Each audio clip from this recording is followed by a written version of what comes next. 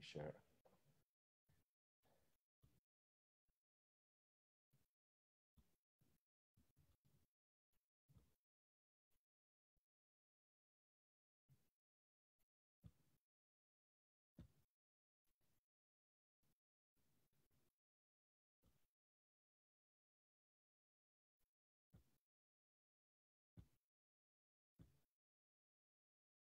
All right, Big Mac, are you with us? I'm with you, brother. All right, we are live, and so welcome everybody to another edition of the Drug and Alcohol Attorneys Facebook Live Show. I am super excited to have with me a very special guest, Mr. McDonald Oden, former Cleveland Brown, and I'm gonna laugh a little bit because we had a whole bunch of fun before we came live, getting the technology live. But you know, I guess where there's a will, there's a way. So you won't be able to see Big Mac's handsome face. You'll have to deal with my ugly face. So you know, probably hearts are probably breaking all over the country right now, Big Mac, because they won't be able to see the stunning stature of a man that you are. So they're gonna just have to be stuck with my ugly mug. I'll tell you what, I appreciate it, brother. But I'm super glad that you joined us. You know, it's really cool. So, you know, by way of background for the folks that are going to see the show, I'm going to call you Big Mac because that's what Randy calls you. Are you okay with that?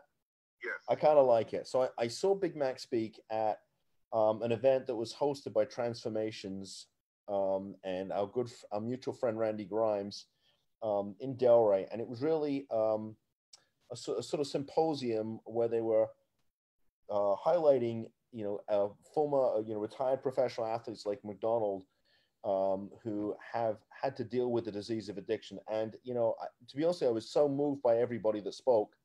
I'd like to get everybody on the show, but Big Mac and I connected, and he's got a great story. And so I'm always honored and just flattered that you would, you know, take some time to come and chat with us and share your story. So thank you very, very much, my friend. Thank you, Mark. I appreciate it, buddy. No problem, my friend. So let's, you know, I always like to give everybody a little bit of background. Can you hear us, Audra? So, Big Mac, tell us where you grow up.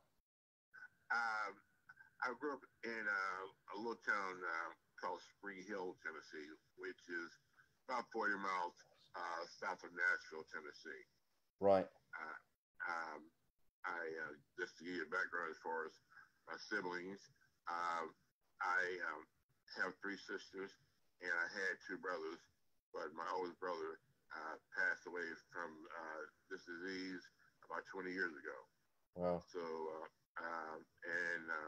my mother, she passed away about 20 years also, but it was from a heart attack. So, Mark, just to let you in on something, neither my father or mother drink. Neither one of them. They drink. They didn't drink or do anything. They smoked a little cigarettes every now and then, but other than that, they didn't do anything. And it just shows how cunning and baffling, you know, our disease is, man. Yeah, it's crazy stuff. So tell us a little bit about, because you know you said you had two brothers and three sisters. So there was six of you. I mean, yes. That's a lot of kids in one house. What did your parents do for work? Well, my father was a sharecropper. I don't know if any of your guests know what a sharecropper is, but just to give you an idea, a sharecropper is someone who works another man's crop, his farm for him, and when it comes time to sell a crop, my father would only get a certain percentage of the money, but he's done all the work year-round, 7 days a week. And while the other guy would sit in the house and be able to spend time with his family. And quite honestly, I'll tell you, Mark, at a very young age, I just knew that something wasn't right about that. And my mind was made up then that I certainly wasn't going to do that. But also on the flip side, my father, we never went hungry. And I was proud of my father because he took care of his family. We never went without. So let me ask you, Is this in the time of the civil rights movement? Yes. It is. Yes. Okay, Yes. so Yes. Yes, it was. I think that's important for people to know because I mean, I didn't grow up in this country, but when I went to college here, I certainly learned about the civil rights movement. And when you start telling me about your dad being a sharecropper, I sort of have flashbacks to the Oprah story about and also there's a very famous lawyer here in Florida called Willie Gary, who also literally grew up with a dirt floor and with parents that worked literally worked their fingers to the bone to provide for their children. So I think when you understand that, you sort of, I mean, I always think I come from humble beginnings, but I think, it pales in comparison to what you came from. Yeah, well, what I would like to share with your listeners is, and I can remember as a child going to the service station and look at the door and it says white men only. I couldn't go in. My father said you can't go in there because they had white men only on the door. And talking about unbelievable. And it was my first time ever seeing it. But yeah, it was unbelievable having to deal with it. How old were you then? I was I think about 10 years old. Okay. Did you ask your dad what that was all about? Like why could you not go in and white people could? Yeah. What did he tell you? And his explanation was, well, you know what? That's just the way it is. That was his explanation. That's just the way it is. Okay. Yep. So I mean, obviously we know that, and we're going to talk about your beloved Cleveland Browns. I know how excited you are for this year, and we sort of chuckled when we spoke the other day about the Hard Knock show, which we all got kind of excited about just watching it. But when you growing up, were you an athlete? Were you a good athlete? I was a very good athlete. I began playing high school football my sophomore year. Well, I went out my freshman year and I quit. Why? Because I didn't want. Why? Because it was too hard. Okay. The coach was too hard. I said, I don't need this. So I quit. Okay. Came back my sophomore year, and I was determined to stick it out. And lo and behold, starting from my sophomore year, I began getting recognition as far as in the state and as being a top athlete in football and basketball. And going through a senior year, I was rated as one of the best players in the country. So out of a little small town like Spring Hill, I was the first player in Spring Hill to ever get a scholarship to college. What position did you play in high school? Wide receiver. You're wide receiver. So you must have had speed. Oh yeah, I was about 4.5 40. I was 6'5", 195, running 4.5 40. Okay, so you had a great reach and you could run like the wind. Exactly, great reach, and I had a coach who told me, "Run like you stole a government mule." That was one of his things. Okay, I like that. I like that. So did you play any other sports? Basketball. Basketball.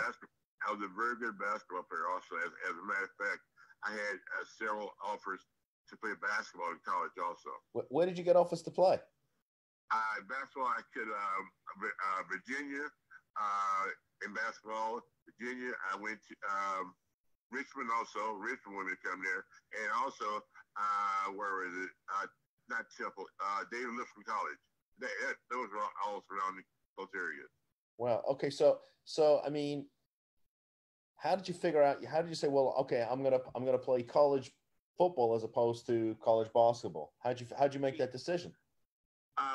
It was just a feeling I had. I felt, even though I was a good basketball player, football, I enjoyed the contact. I'm a very aggressive guy. Okay.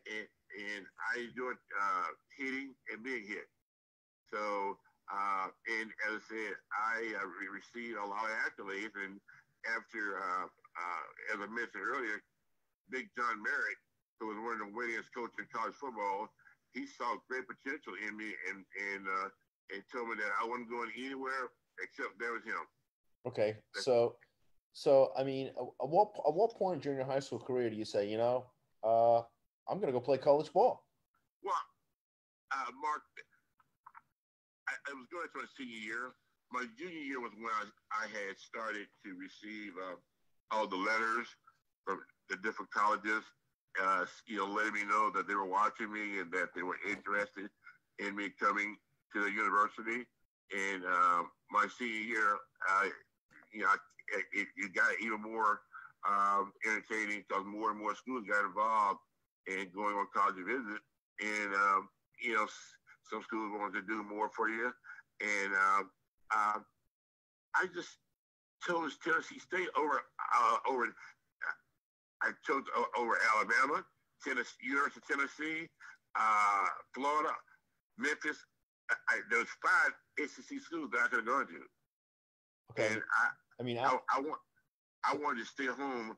Tennessee State is in Nashville, and I wanted to stay home because that would allow my family to come see me play every Saturday. I mean that's some elite company. I mean, we think about Alabama and Tennessee. I mean, these are, especially Alabama. I mean, we're talking about the best of the best. Exactly. Yeah. Mm-hmm. Wow. So is this, and help me understand the time frame a little bit here, Big Mac. And I apologize, I'm a little ignorant on this stuff, so help me out here. Is this because I remember seeing an ESPN special where they talked about how at one time Alabama, and I guess it was all the SEC schools, were not integrated, and the coach at Alabama, I guess the Bear Bryant, reached out to his friend, whose name I forget right now, who was the coach at USC, and said, "Hey, would you guys come down here and play us?" And so, of course, USC came in town, and they were an integrated team, and they came in and blew Alabama out at home. And after that, the fans who were, rabid racists said, shit, we might need to get some of these African American players because we're going to get our asses kicked every year, especially if we go out west to play. So, I mean, is this around that time where schools were starting to integrate? Well, schools, they were already integrated, but one of the selling point that got me to go to Tennessee State was I wanted my parents. See, I was only about 50 miles from Nashville to my parents' home. And I wanted my parents to be able to come to my game at every home game. Because if I were going to Alabama, Tennessee, or whatever, and see those schools are anywhere from 2 to 3 hours away, and my family could afford it. Right. They just could afford it. Whereas Coach Merritt, he made sure they had nice seats at every home game, okay? And he talked about my dad on TV at every Sunday morning. He would talk about my dad bringing him some country ham, rabbits and squirrels and things down there, and giving them to him. So my dad. Your father was a connoisseur. I can tell that. Exactly. He got as much publicity as I did. I love it. For bringing Coach Merritt all the food he wanted to eat. I love it. Well, I mean, but you know what? To tell you, Mark, tell you the truth, man. I had been in a small community. I had dealt with racism for so long, and I wanted to go to an all-black school. I really did. And Tennessee State was nationally ranked. You couldn't get a better school, and I wanted to go there because they had a great tradition. Okay. So you go there now. Did you get how many years did you play there? 4. Okay. I was a second freshman in TSU history to go start. Wow. So you started your freshman year. Yeah. Played 4 years. Yes. Wow. Okay. Now, were you still playing as a receiver? Because did you play receiver in the NFL? Yes. Okay. I played tight end and wide receiver. Okay. Because what was amazing me, and I got exposed to college, to football late in life when I went to college here, is the way that sort of each player seems like individually sized for the particular spot they're playing. So it's almost like a tight end is a slightly bigger receiver, but he's not quite maybe as big as an offensive lineman, right? Is that kind of what it is? Exactly. So you can kind of eat your way from being a receiver to a tight end, and if you really eat a lot, you could probably eat your way into becoming an offensive lineman. But Mark, the key to a good tight end is a good tight end if he's big, has speed and good hands. Right. So you got to have the hands of a receiver, but the blocking of a lineman. Is that how it works, or at least a fullback? And you got to have speed. Not bad for a guy who grew up in England playing soccer, right? I kind of got this stuff down. you got to have speed. You look at the guys like, and I'll just give an example. I played. So I played behind Ozzy Newsome, and Ozzy, depending on the formation we ran, the tight end and the wide receiver exchange routes because both with the run and catch the ball. So certain offense, a tight end has to be able to run like a wide receiver. That's great. So I want to know, were you a good student? Did you go to school? Yes, I went to school, but you know what? I tell you what, I didn't apply myself the way I should have, Mark, because I started messing around with the girls. It happens when you're an athlete, so I hear. Yeah. I started messing around with the girls, and Coach Merrick got in my butt about not going to class, and I like about 38 hours for graduating. Say that one more time. I lost you. I need about 38 hours to graduate. Okay. Did you enjoy going to class, or you just was like, I just want to play football? My first couple of years, I really enjoyed it, and then as I was there, my junior, senior year, I got introduced to the women. Okay. Yeah, and you talk about a little small town country boy, and you're around pretty women from Chicago, Detroit, all around, and I never seen anything like this. So I used to take it for granted. And as long as I played football and the girls were there, I just said, heck, wait, I'm gonna sleep here today. And I neglected it. So see, normally it takes 5 years to graduate, which I if I stayed there 5 years, I would have graduated, but I left before. Right. Did they have the red shirt back then? Could you red shirt back then? You still could do that, right? Okay. So I want to know something, because you shared with us at the beginning of the show that you didn't grow up in a family where they drank a lot, and my family was very similar. Right? I mean, I'm not a drinker by choice, but maybe that's because my parents didn't drink, but I have a sibling who likes to drink, and that's okay.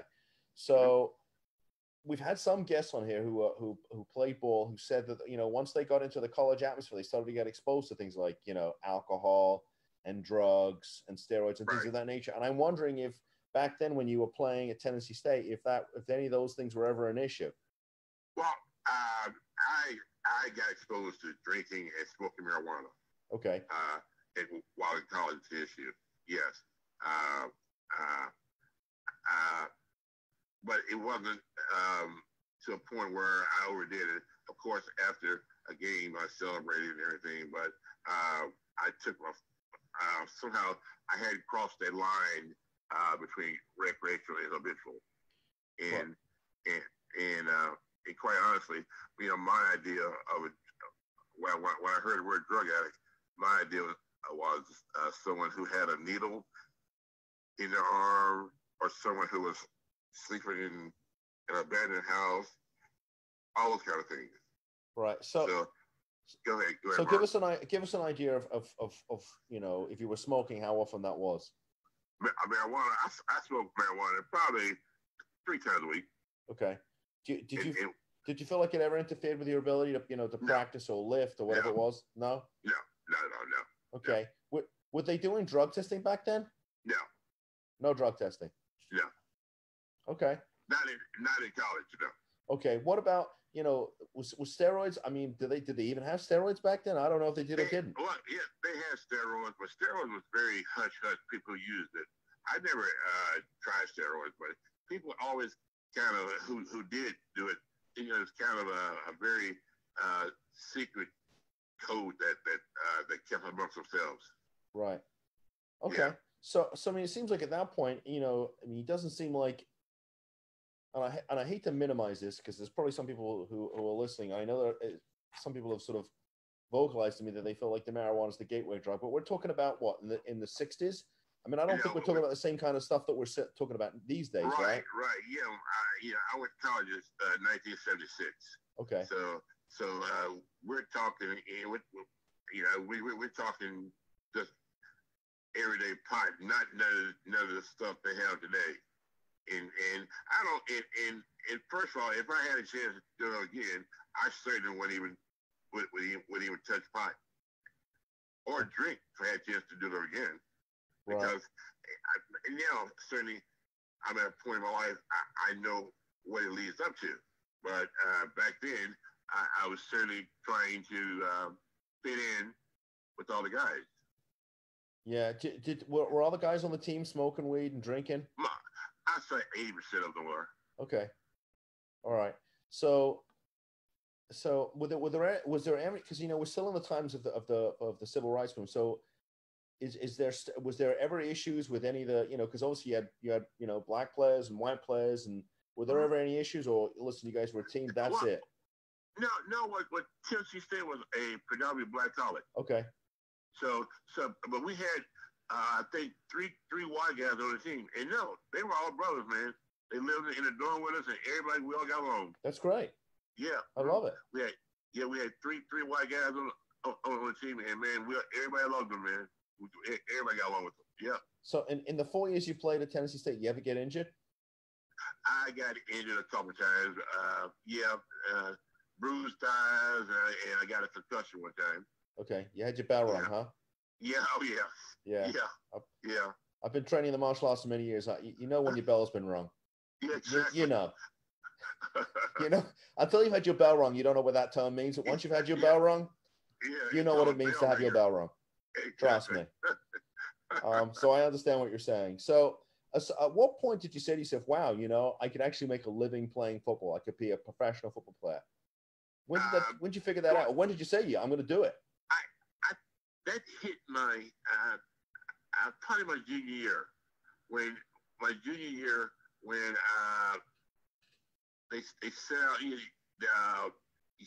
saw my name in a magazine. You know how you have these different sporting magazines, right, with players, positions and things. And I looked at the magazine, and my name was ranked in the top 10 in the country. Wow. That's pretty impressive. Well, I thought it was also, not to mention, I had begun getting letters from all the NFL teams saying they were watching me. Okay. And so they sent me a letter. That's amazing. I mean, were you one of these guys that sort of, went and tracked your stats every night? I saw a really interesting documentary. It was about Larry Bird and Magic Johnson. And, they had this amazing rivalry, dating back from when they played each other. Bird was at Indiana State and Magic was at Michigan State. And, they really hated each other until one day they shot a commercial together. But what was really interesting was that Larry Bird said that after Magic left the league, he said it wasn't fun anymore. He's like, before that, every night after I played, I would check my stats to see how I measured up to Magic. He said after that, it just wasn't any fun anymore. I mean, I had no one to compete against to make me great. So, and I think the reason the Bird checked it was because he was so passionate about being at least as good, if not better than Magic.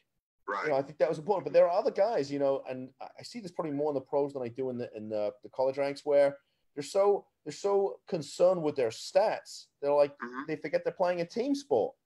Yeah. Well, college football, there's a magazine that comes out every 2 or 3 weeks. I think Sporting News, college football, and magazines like that. And what they're doing is they're talking about who are the best players in the country. Who they think is going to go to the NFL, who's the best at certain positions. And I always just wanted to check and compare where I was compared to these other guys who went to these major universities, to the big schools. Right. And I was always at 10th, so I knew then, that wasn't too bad, being 10th in the United States as far as my position. Right. I mean, were there other guys that that you either played your position where you might say, hey, that I think that guy's a great player, and if I'm measuring up to him, I'm doing something right? Yeah. There's a guy named Reese McCall. Reese played at Auburn. A guy named Mark Bramer. Mark played for Michigan State. There were about 4 players that came from major big schools, and and when they compared me to those guys, or if I was 10th behind those guys, I was pretty damn good. And to top it off, now my senior year, I was invited to play in the Senior Bowl, College Senior Bowl, which is the best of the best in college, right? The best in college, exactly. I was invited to play the Senior Bowl in Mobile, Alabama, where I was there with the best in the country. That's impressive. Mark Malone, guys like that. Just mention a few. The quarterback for Brigham Young, I can't think of his name. Played for the Raiders. Mark Wilson, just to mention a few. Who else? Steve Bradley, Mark, a bunch of guys. To make a long story short, that's where you go there and you get your official first paycheck because you're paid to play in a bowl game. Wow. Okay. I don't know. Do they still do that now? Because I mean, you have all these NCAA regulations. No. You still get paid. That's the first paycheck. Wow. So when you think back to your college career, was there any like one game you say, "Wow, that was the standout game"? Oh God, yeah. Which one? Yeah. Which game? For me, the standout game was my senior year. We were playing UT Chattanooga in Nashville, and I think I had 10 catches for 180 yards. And other games, I remember we were playing in school, Alabama A&M, where on the opening play, I caught a 70-yard bomb. So it was many games where I think that I stood out and shined. Wow. What about stadiums? Was there one stadium that you played in that you just were like, wow, I'm trying to think. We played in Vegas. Vegas had a nice stadium. Vegas. Okay. Las Vegas. We played in Memphis. Their stadium was really nice also. Okay. Yeah. Did you ever experience a really crazy hostile crowd? You're like, I'm never coming back here again. Oh, well, yeah. You know what? When you go to schools like Grambling, Southern, schools like that, the fans are kind of crazy, but I'll tell you what, Mark, I have never seen any more crazy fans than the ones in the NFL. Those fans are crazy. Yeah. Okay. You're talking about throwing batteries, throwing beer at you, throwing everything at you when you come out of the locker room, man. That's unbelievable. That's crazy stuff. So when you said to yourself, okay, I'm gonna play in the NFL, I'm gonna play professional. Was there a team that you really wanted to play for? Because maybe you grew up with. Who'd you want to play for? The Raiders. You want to play for the Raiders? Yeah. Why? Yeah, why do you think you had a thing for the Raiders? The Raiders, because they were known for kicking your ass. They were aggressive, very physical, and didn't take any crap, man. And I think you like that. I mean, you said at the beginning, right? You like that. Yeah, that's what you like. You like the physicality of the game. They're an in-your-face kind of team, man. I love that, man. I loved it. And plus, I love Al Davis. He's a hell of a coach. What did he used to say? The other side's quarterback must go down, and he must go down hard. Yeah, and then he always say, "Just win, baby, just win." Just win, baby. Yeah, I love it. Yeah, I love it. Yeah. So how does so you got drafted in what year? 76? Am I right about 80? Okay. So what's it like getting drafted in 80? Say compared to what it is today? Because today it seems like it's a crazy thing when I watched the whole draft. Mark. Here's the thing about it. I wasn't even drafted, Mark. I signed a free agent. Okay, so how did that happen? You were in the top 10 in the country in your position. How'd that happen?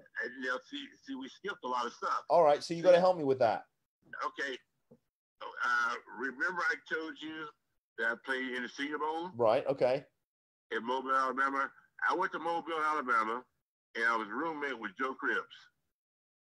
And I don't know who Joe Cribbs is, so you're going to have to educate me a little bit here, Big Joe Cribbs, he was a first-round running back out of the University of Auburn who went and played for the Buffalo Bills. Okay. Yeah. You got to remember, the boat that brought me here didn't arrive till 87, so I'm a little behind the times. I was still some skinny kid in England playing soccer. All right, so I'm going to plead ignorance on some of this stuff, so excuse me. Yeah, but Joe, he had a great running back. And anyway, I got there, and I started, I met this guy, not even a player, and he was an agent who wanted to represent me. So he invited me to go out with him after practice. I went out, started drinking beer. Next thing I know is he introduced me to some hashish. I think that's what they call it, where you smoke it. And is this before the draft? Yes. Okay. Yeah, this is a Senior Bowl. Okay. Got it. Okay. Bowl. we casino, and I went out with them. And when I came back in, it was 2 o'clock in the morning, and all the scouts were like birds on a banister, looking to see who came in late at night. Okay, so who came in? So let me get this: you're at the Senior Bowl, you meet Joe Cribbs, and you guys go out. Not Joe. Joe's my roommate. I met this guy who's agent. Got it. Okay. Yeah, Joe's my roommate, but the other guy was just an agent who wanted to represent me. All right, so you go out, you party till 2 in the morning. You were smoking weed, drinking. Yeah, you come in. The I guess the coaches or the coaches were all sort of. Yeah, coaches, scouts. Okay.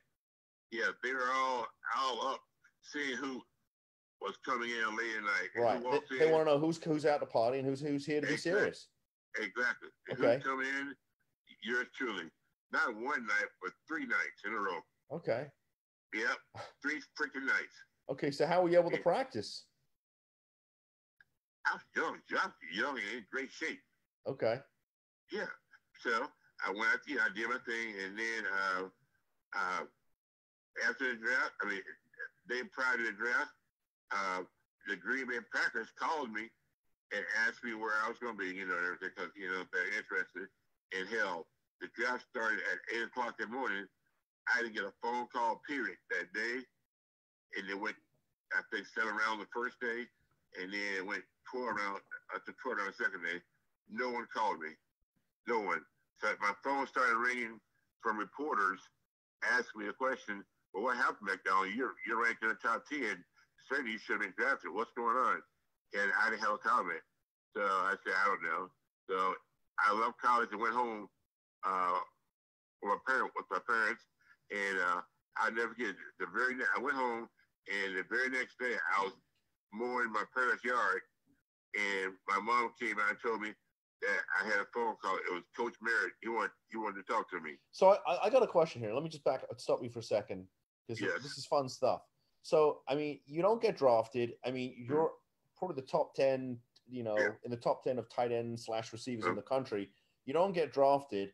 You got home. You're mowing your parents' lawn. You must. At that point, you must have been thinking, okay, I'm done. That's it. Football's over. No more. Of course. What am I going to do with the rest of my life? Exactly. Of course. Exactly. But my word, exactly. And the very next day, I went. I was at home mowing my parents' yard because I didn't want to. I was embarrassed because I knew the media were trying to find me. Everybody wanted to call and ask questions. So Coach Merritt called my mom and told her to put me on the phone. He got me on the phone, and he said, "Baby, the Cleveland Browns want to sign you." He said, I've already worked on the contract situation." Wow. I said, "Okay, Coach. No problem." And 5 minutes later, after I hung up, the Cleveland Browns called me and told me that they were going to fly me into Cleveland the very next day. So who called you from the Browns? Chip Ballavine. And who's Chip? Chip was like a player relations for the Browns. So you must have been beside yourself. You're like, it's like hitting the jackpot. You must have been deliriously happy. I was extremely happy, and to top it off, this is going to top it off. And when he said, the flight leaves at a certain time, and guess who picked me up at the airport? Who picked you up? Paul Warfield. Okay. So tell us who I've heard the name, but tell everybody else who that is. Oh, Paul, Hall of Famer, one of the original Cleveland Browns, played for the Miami Dolphins, Cleveland Browns, Miami Dolphins. At that time, he was president of the Cleveland Browns. And Paul picked me up at the airport, and I'll never forget it.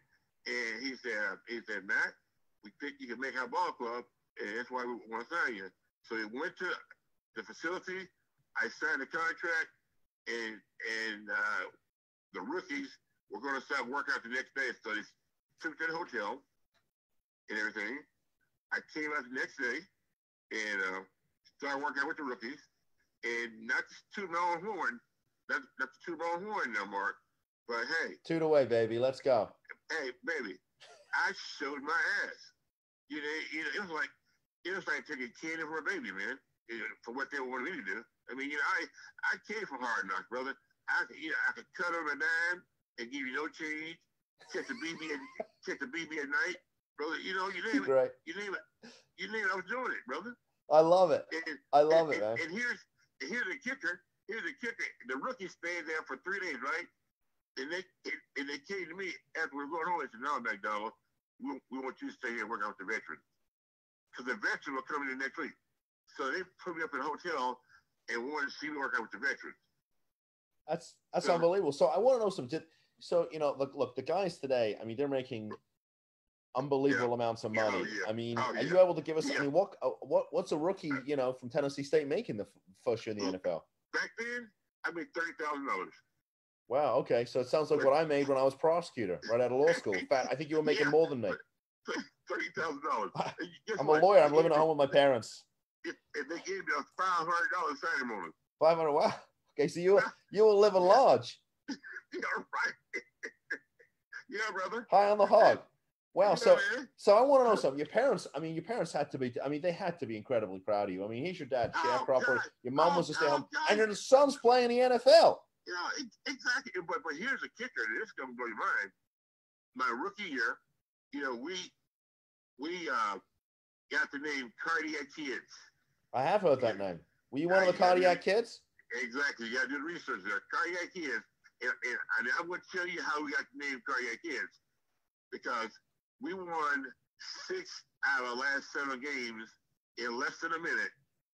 And the Cleveland Brown fans said, these guys are going to cause someone to have a heart attack. So that's okay. So sounds like my Wolverines. Yeah. So that's how we got the name Cardiac Kids. But yeah, I've got to tell you a story about my mother and father. Okay. It was 40-0 in Cleveland. We made the playoffs. My parents had never flown before a day in their life. I flew my parents up to the game, went out, bought them all kind of accessories, stay warm and everything. They stayed in my house. And I took my dad down to the locker room. He met all the players.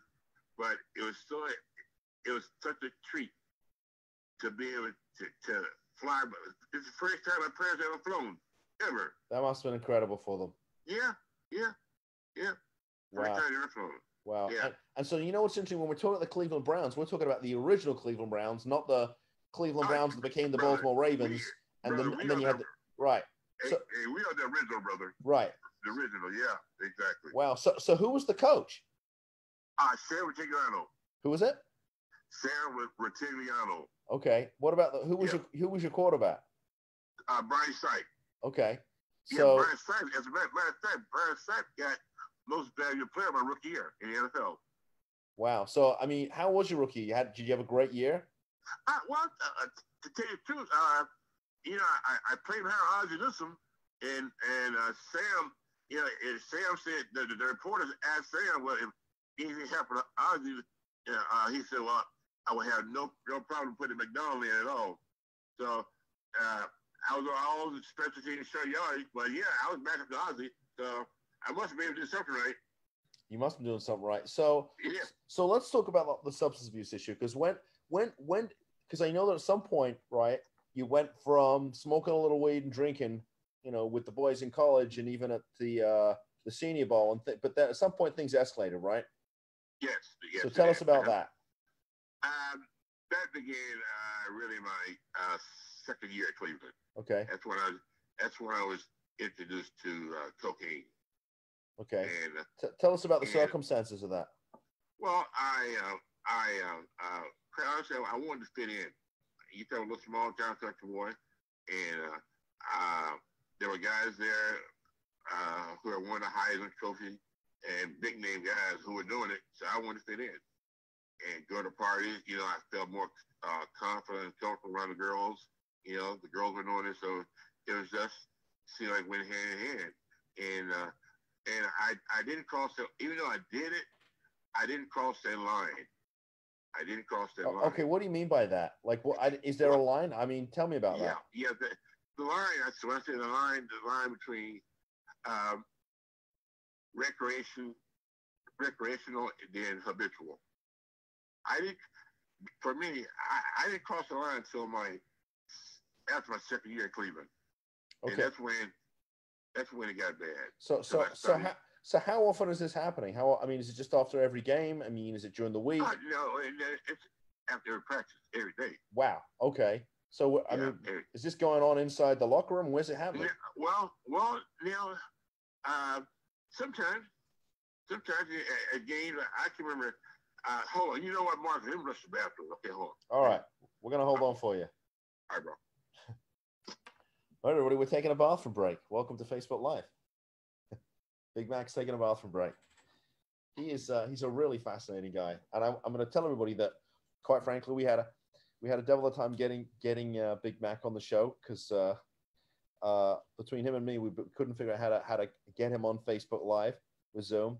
So a lot of the stuff that you were hearing, I'm hearing it for the first time too. And he's just when I saw him speak, I have to tell you, I mean, he had the whole room in tears. He's just an unbelievable human being. So I'm really excited to be able to share this stuff with you. And there's some other guys who were in that room too, who hopefully we're going to get on the show. You back, Big Mac? Yeah, I'm back, brother. Hey, listen, man. Listen. At our age, when you gotta go, you gotta go. I mean, I'm 51, and I know when I gotta go, I'm going. I gotta go, brothers. Still good. Listen, I bet you can still do a sub 540 when you gotta go to the bathroom, right? Yeah, brother. You're right, bro. Listen, I know when I gotta go to the bathroom, I can run a sub 540. Yeah.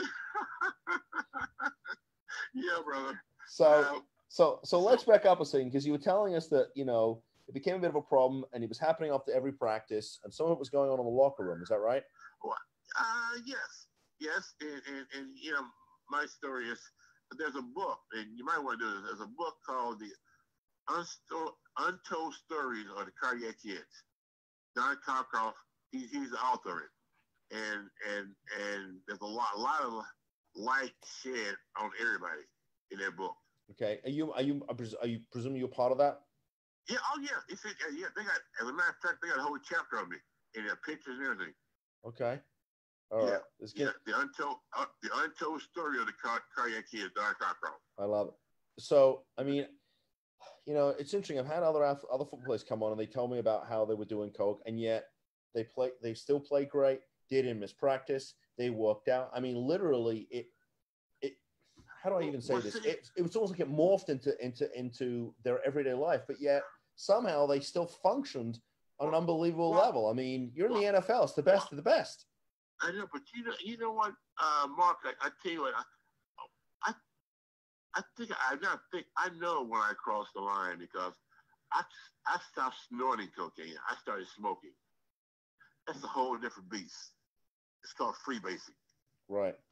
You're not snorting it, you're freebasing it, meaning you're smoking it. That was a total different beast. And you're talking about myself and a few other players. We would get out of practice and start smoking at 4 o'clock and wouldn't stop smoking till 6 o'clock that morning, and we had to be in practice at 9 o'clock. I mean, how are you able to do it? Come on, man. God. Hey, you just go. Your performance starts going down. Okay. Your performance goes down. I don't give a damn who you are. There's no way in hell you're gonna stay up that many hours smoking. Even if you weren't smoking, just the lack of sleep probably would have had to wreck you. I can remember. Well, I'll give you an example of myself. There were several times myself and other players, I don't call their names, we would go in a meeting, and as soon as the lights went out, bang, you're asleep. We would literally start snoring in the meetings. Wow. So at some point, did the coaches start noticing your performance was deteriorating? Hell yeah. Okay. Yeah, I went to the Cleveland Browns. Carl Eller. I don't know if you know Carl Eller. Carl Eller was one of the purple people units, played for the Minnesota Vikings. He played for Bud Grant. Carl Eller, they went to 4 Super Bowls and didn't win one. They lost 4 Super Bowls. But Carl, at that time, Carl was working for the NFL, and Carl, when he played football, had a serious drug problem. So the NFL had hired Carl to go around to all the teams and start telling his story to all the teams. And when Carl came to the Cleveland Browns, after Carl told his story, and I'll tell you what, he touched me so much, because I could relate to him. You know what? I said, Carl, I need to talk to you. And I talked to him, told him I had a drug problem, and we went down to Sam's office that same day. And I went in with Carl beside me and told Sam I had a drug problem.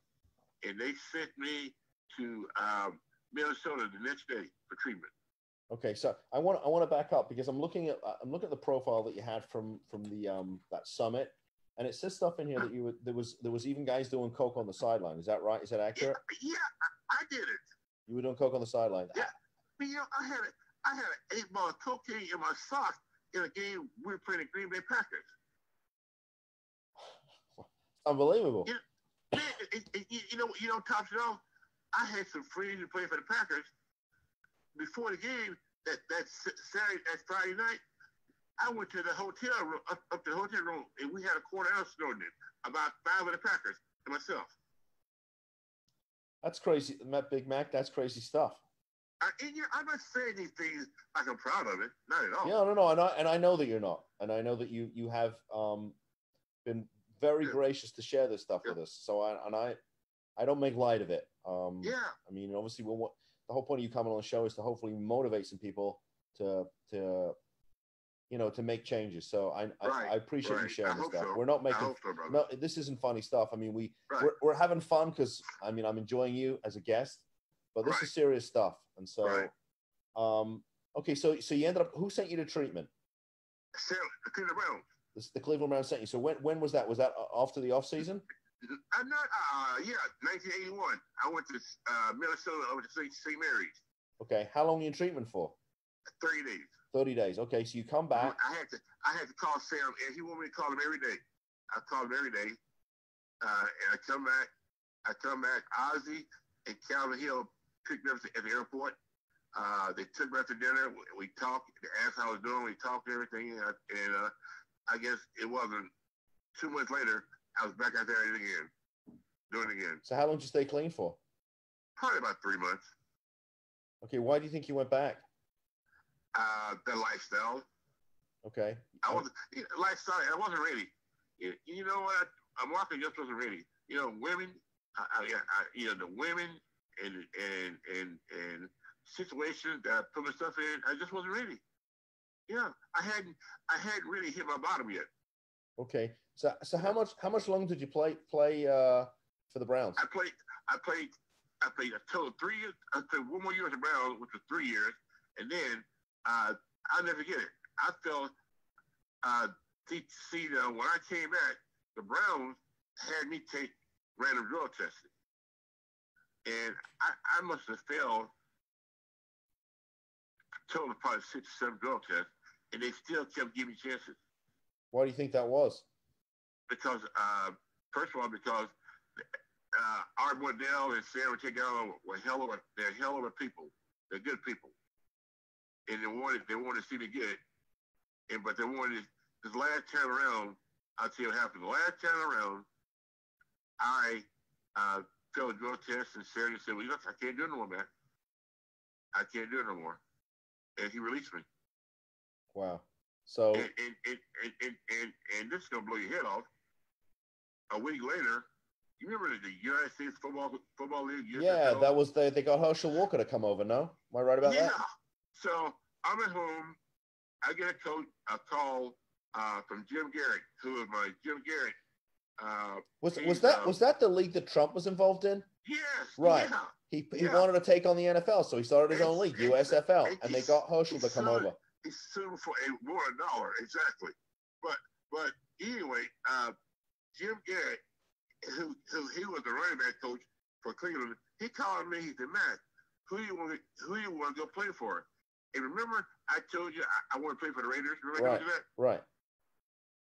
He called Al Davis and told Al Davis about my problems and what a great player I was. Al called me personally on the phone. Said, "McDonald, come out here and work out for us." So they flew me to LA, worked me out.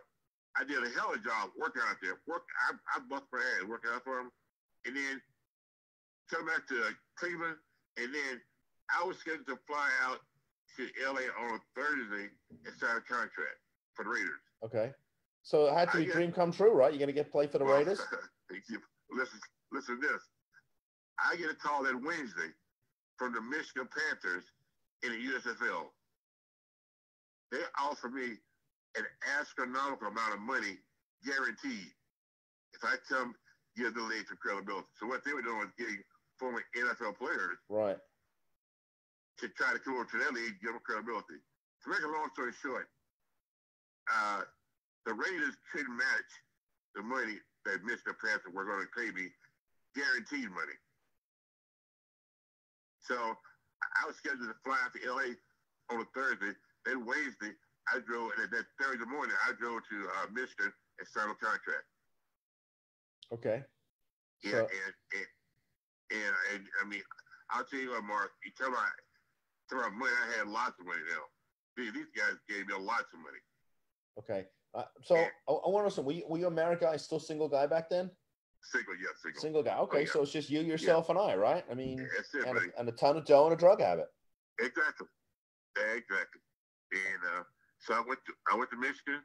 I went there. My first year there, we won a championship. My first year. Where did you guys play your ball? Because I did my undergrad at University of Michigan. Actually, Silverdome. Okay. Yeah. Got it, in Detroit. It's in Bluefield. Silverdome. The Silverdome? Yeah. Uh-huh. Right. It was me, Bobby Hebert, Anthony Carter. AC. Well, Anthony Carter played it. Is that Anthony Carter that played at Michigan, right? Right. Exactly. Yeah. Right. Yeah. We all played together down there in Michigan, and we won the championship. And then to tell you what happened after my first year with Michigan, old habits are hard to break. So. Well, were you clean the first year you were there? No. Okay, so we're still using. Yeah, still using all kind of money. So what happened was after the season was over, I come back to Cleveland. You know, I still have a place there, and I'm still using it in Cleveland, but I'm playing with the Michigan Panthers. So finally, training camp goes around, and me and Jim Stanley, who was the head coach, bumps heads. To me, he was a redneck. He was a redneck. See, I came from a program, where, the NFL is totally different than the league they're playing. And he liked me and I didn't like him because they gave me all the money. And then, me and my receiver coach, we couldn't get along at all. He didn't want me there. So, you know what I did? I boycotted. I wasn't going to practice. You boycotted. Okay. So yep. You didn't go to practice. Nope. I didn't go to practice. Okay. So I want to know something. I want to know something. I want to back up a second. What's the big difference between college and the NFL? And I asked this question to Randy Grimes, and he gave me an interesting answer. Oh, brother, the speed and strength. Right. Of players. That's speed and strength of players. Yeah, that's kind of what Randy said when I asked him that. He said to me when I asked Randy Grimes, I said, what's the difference between college and the NFL? He said they hit harder. Oh yeah. They hit harder. Mm-hmm. And he played 10 years at center, so he was getting hit in every play. And they're faster and stronger. Yeah. That's what he said. Yeah. And the good part about it, well, sometimes playing college, you might go against somebody who's a rinky dink, or they can really go out and dog him. When you reach that end level, everybody's a professional. You ain't go against nobody who ain't worth a shit. That's why he's a professional. So you got to be at your best at all times. Yep. So how'd the NFL compare to the USFL? It wasn't. The USFL had talent. Certain teams had talent. Now the team I was on, Michigan, we had Michigan and Philadelphia. We had more talent than any team in the USFL because we were comprised of more NFL players who left the NFL and came and played with us. Because they're the money. I know, for instance, to give an example, at Michigan, we had 5 guys from the Pittsburgh Steelers, 4 guys from the Cleveland Browns that were on the team, okay? And we all had that experience. And Philadelphia had a lot of former NFL players that came over there also. So, but as far as overall talent, the overall talent wasn't there, as you have the NFL, but Michigan and Philadelphia, they stood out. Okay, so how long did you end up playing for USFL? 2 years. You spent 2 years there. I love Michigan cut me, and paid me, and still paid me all their money, and then Washington picked me up, Washington Federal, which sucked. They were horrible. Okay, why is that? They were horrible. The team was just bad? The team was horrible, yeah. The team was horrible. And I think that we were 1-15. When I got there, they had just lost about 4 games. So I was there for 12 games. It was so bad. This coach wanted to practice 3 hours. And I said, Coach, you know what? I said, I can't practice 3 hours. It doesn't make sense. These guys keep losing and then keep out there 3 hours. Your mind can only absorb what you see the lecture. And after 3 hours, you know what? You're dead. Well, also you were somewhat of a seasoned vet. You didn't need 3 hours of practice. You know what I mean? He liked me. He didn't like me saying that. Yeah, cause there are a lot of these young college kids who are just glad to be there. You know what I mean? Right. And my son and the other players, you know what? We knew that you don't have to practice that long. So needless to say, as the season over, they cut me. It was over. So it was all over. So that's it. Done with football. Yes, done with football. Okay. So where does your life go from there? Because oh God, you know what, Mark? It would take forever. All right. Well, we don't have. I wish we had forever because I can sit and talk to you because you're a fascinating guy. We'll have to bring you back on. But I know at some point, and that was sort of the crux of what I was so passionate about your story and what really moved me and everybody else who was in the audience. I know at some point you hit rock bottom, right? I mean, So tell us about that, when that happened. Okay. That happened about, I want to say, 8 years ago. I had ran out of money,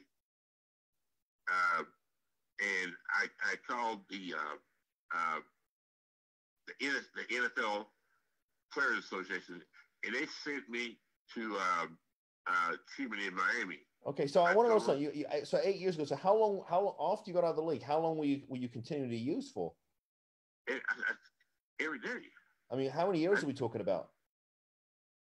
I got out of the league in '85. So you're talking up until 8 years. I got 4 years playing now. 12. So that's 12 years ago. You're talking about until 2004.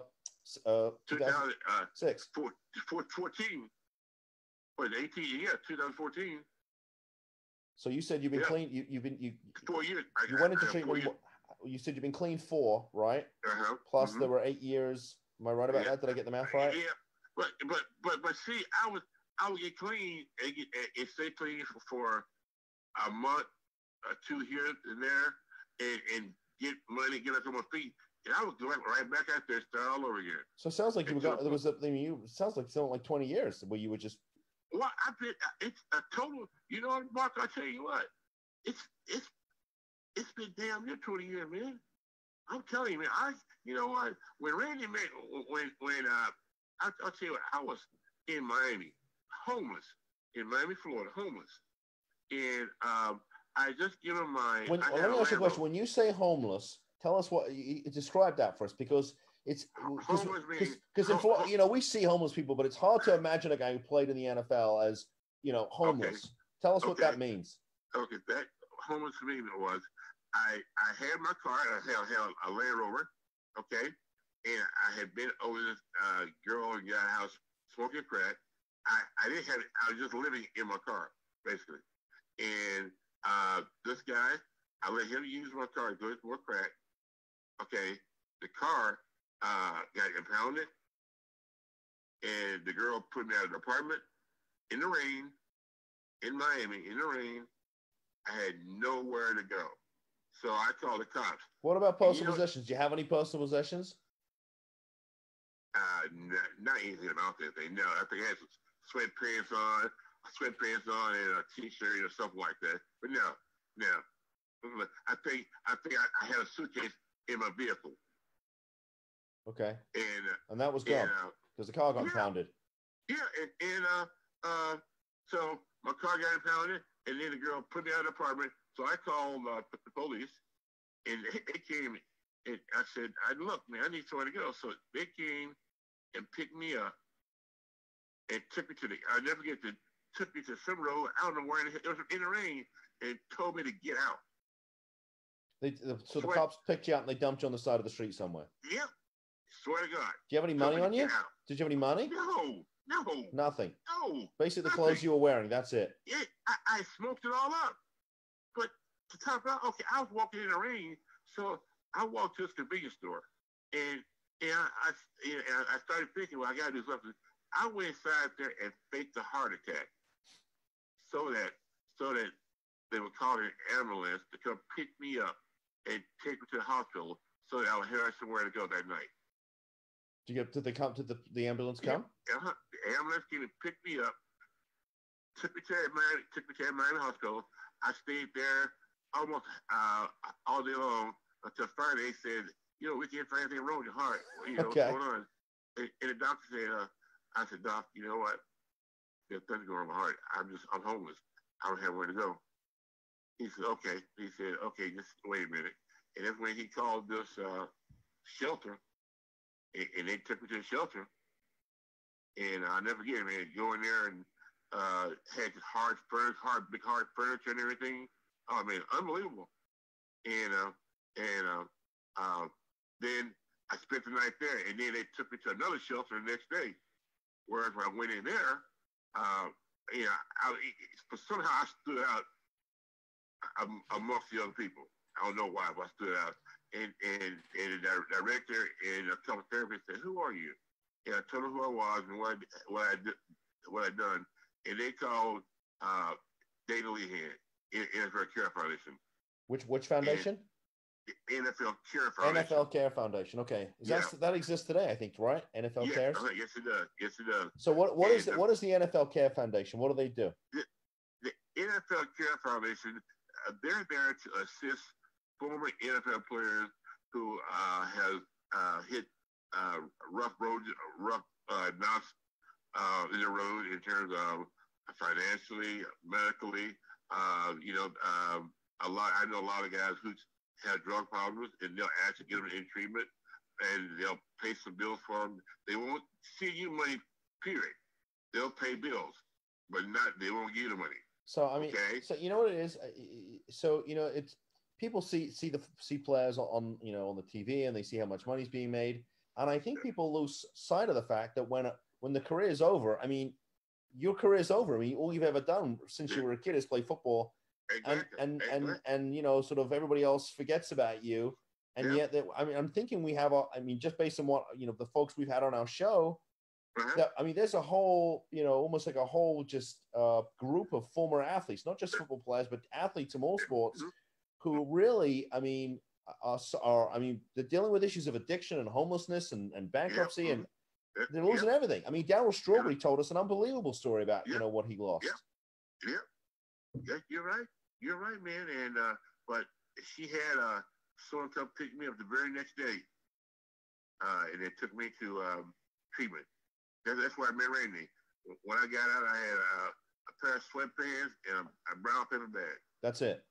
That's it. So did Randy come to pick you up? And for those that don't know, Randy Grimes is a mutual friend of ours who works in the treatment center. But Randy was the starting center for the Tampa Bay Buccaneers for 10 years. And dealt with his own issues. He came on the show and talked about his own issues with pills and stuff. Good man, hell of a guy. He is a good man, and he's a great. I mean, just as a human being, he's a great man. Yeah, hell of a man. And Randy had just gotten there a day before me for treatment. And when they brought me in, they had Randy there waiting to see me and talk to me. And he started to get out of the van with a freaking brown paper bag, pair of sweatpants, a t-shirt. Wow. Yep. So how long were you where'd you end up going for treatment? It was over at in Lakewood. I've got written down here behavioral health of the Palm Beaches. Is that the place? That's it. That's it. That's it. B-Hop. B-Hop. Which doesn't exist. I think they just sold it. Yeah, they just sold it. So how long did you go into treatment for? I was there for almost 2 months, and after getting out of treatment, they gave me a job there. Okay, doing what? I was working with this lady, working with alumni, calling and checking on alumni and things like that, arranging trips for them if they want to come in and attend different functions. Yep. Jack, the owner, he said, "Hey man, I'm gonna give you a job," and he did it. Yep. Wow. So tell me what you're doing with your life these days, because I mean, you're an inspirational guy. By the way, you're a great public speaker. I mean, you had the whole room in tears. I want you to know that. I mean, everybody was incredibly moved. Well, what I'm doing today, I'm working for Lemire Detox. I'm working in a detox center, working helping people who have drugs. Where is Lemire? Lemire is located in Jupiter. Hold on a second. We're going to find those guys online. Hold on a second. We're going to give them a shout too, and a bit of a plug, because I think they deserve it. So how do you spell Lemire? Lumire. Here we go. Lemire Detox. Who do I know there? Yes. Great place. All right. Well, let's give out that information. So I think I know Lemire. Why do I know this place? Anyway, so I'm gonna give out the website if you don't mind.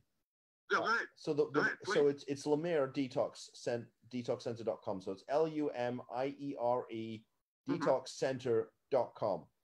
Yes. I'm going to give out their phone number too. It's 855-535-8501. That's 855-535-8501. And I'll see if I can find an address for them. Where are they located? The address is 250. There you go. Thelma, Thelma, Thelma Avenue. Okay, it's in Jupiter, Florida. Okay. How are all things for you personally? I mean, are you having a great life? I mean, man, you know what, Mark? I'm living a dream, man. I'm living a dream, and my life is I love it. My life has never been so good, man. I love it.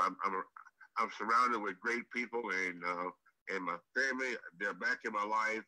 And I call my dad's 89 years old, and I call him every night. So things are going wonderful. Well, I'm sure they're proud of you, because it's been one hell of a ride for you, I still think, what was the term you used at the beginning when I said, you were telling about how you could turn on a dime, you didn't leave no change. Yeah. See, I still don't think you're leaving any change. That's what it is. Just a different type of route. No more skinny posts. I like that, brother. Right? Very good. You're still leaving them in your shadow. My brother, I can't thank you enough for coming on to share your story. Man, I really appreciate it. Before we go, I'm going to give out my information. And if anybody wants to contact us at Drug and Alcohol Attorneys and talk about what we do, or maybe they want to get more information about what Big Mac is doing at Lemire, they should reach out to us. So let me give out my website, which is drugandalcoholattorneys.com. drugandalcoholattorneys.com, and folks can email me at mark@drugandalcoholattorneys.com. So it's MARK, or they can just call us 561-419-6095, 561-419-6095. Wow, I got to tell you, this was a great show. And considering we didn't spend a lot of time prepping for it, we had a lot of fun, right? I loved it, brother. I had a great time. It was great. All right, listen. Mark. Thank you. Thanks very much for coming on to thank you for share your story.